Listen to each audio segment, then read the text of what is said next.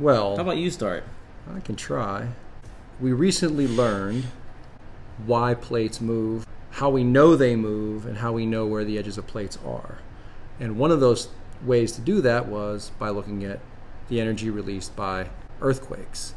The next thing to learn about is what is an earthquake and how we can determine where to find them. So what we're looking for is the center of the earthquake. That's how we can pinpoint where these plates are moving. You can see in this little picture that the fault is that crack in the earth, and when the slip happens, there is a location where the energy is released called the focus, and directly above the surface is what we call the epicenter. Right. Now, in both cases, the energy moves out from the center in all directions. So it moves outward from the focus, both downward, outward, and upward, and that upward energy hits the epicenter, which then moves outward from the center. So there's two ways that the earth can shake. There's what we call P waves, or primary waves, or S waves, or secondary waves that come by. The primary waves are the first waves that are released, and they move longitudinally. They move back and forth, and you can see that blue little dot shakes forward and backwards with the pulse. That's the way I kind of remember a P wave. The other way that they move, a secondary wave or an S wave, moves perpendicular to the motion of the wave, and it looks like this. It's more like an ocean wave. It does. As it passes you. Now, if you're right on top of the epicenter, which one hits you first? Well, the P waves move more quickly. That's why they're called primary waves. The S waves, which are secondary waves, don't move as fast. So if you are very, very close to the epicenter, you will feel them practically simultaneously, depending on how deep the actual earthquake was. So we need a way to measure these, and so the devices that we use are called seismometers, and they display their information on a graph, so we call it a seismograph. Basically, all you do is you have a pencil that, in this case, is on a mass to hold it steady, and as the earth shakes, the pencil draws a picture. The bigger the picture on the graph, the stronger the earthquake is. And you can see from the animation here that that primary wave is coming first, shakes the pencil first, and then the secondary wave comes in. But it's not really the pencil that's shaking. The pencil stays put. What is shaking? The actual table, the earth.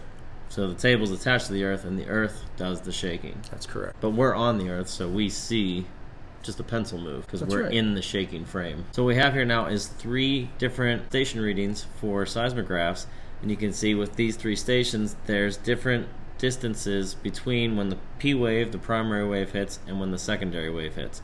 Which of these 3 stations to you is the closest? Well, the closest station would be the one where the primary and secondary waves are closest together, because they would have less time to separate, and therefore station C is the one that's closest because the primary waves and secondary waves hit more closely together.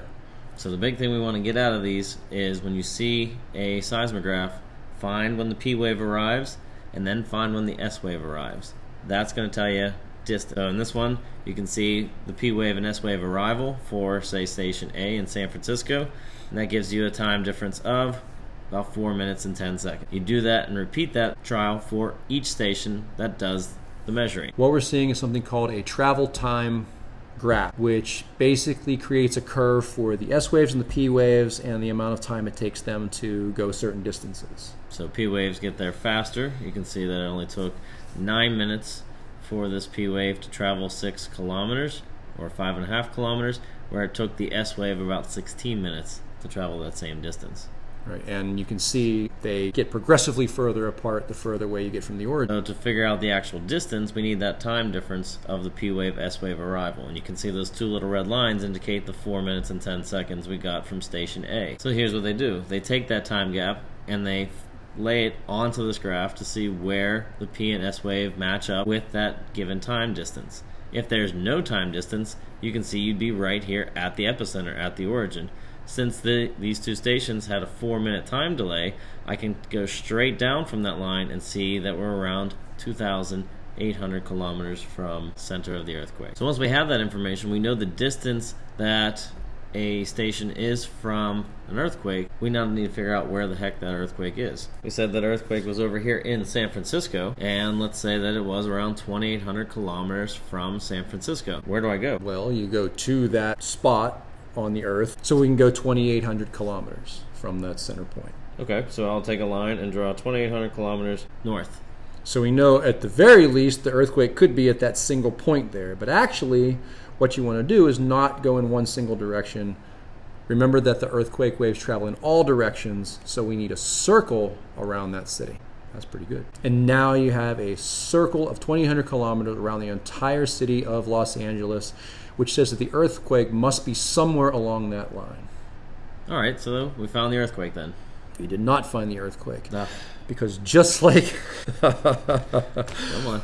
because just like a GPS system, we need to triangulate position. Triangulate. So triangles, 3. 3. We can't just use one station. We need 3. 3.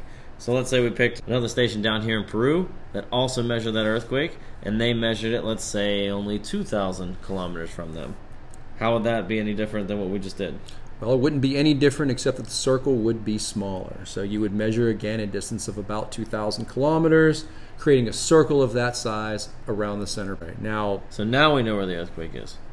no, because this is still not triangulating. This is biangulating. Have I narrowed it down though? You have narrowed it down. It's somewhere between the two intersecting spots on the two circles. So now I've got a 50-50 shot, so I'll just guess.